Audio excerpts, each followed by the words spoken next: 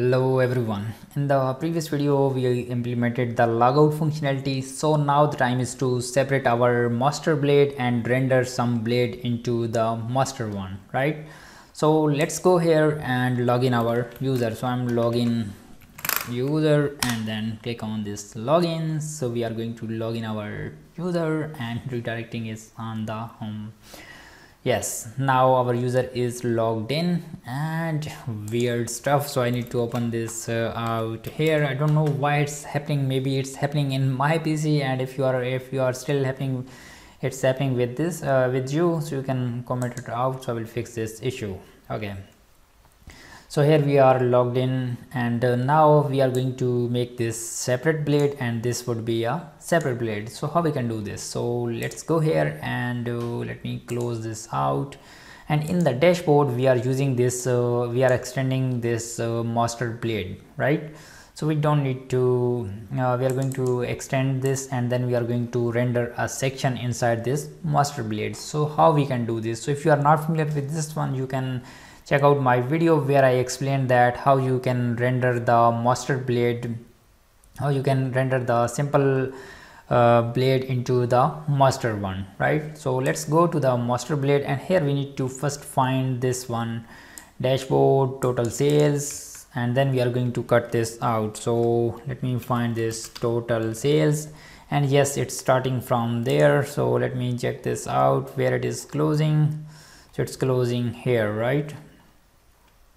So end of page title, and it's a main content, so it means that it's starting from there. So we need to cut this out, we need to make this smaller, and here I cut this out, and I'm going to add a yield.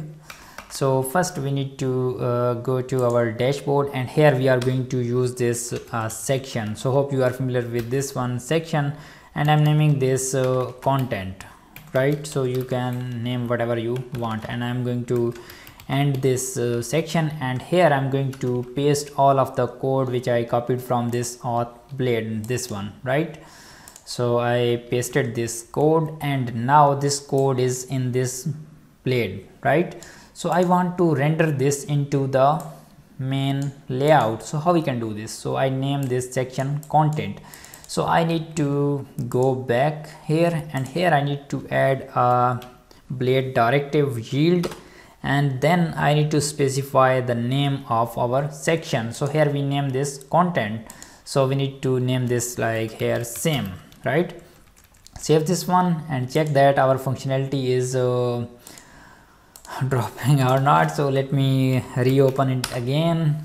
So let's give it a refresh, and yes, our functionality is there. So it means that we are rendering this from a new blade. So let me comment this out. So this will not going to show us in the web browser. So let me open this into the new one, home, give it a refresh, and yes, now it's reloading this slider and top bars. It's not reloading this the main content, right? So we can reuse this sidebar and top bar in all of our application, in our pages. So we are going to create the administrator dashboard. So we are going to use this for dashboard, calendar, emails, and we are going to use this same for all of the one.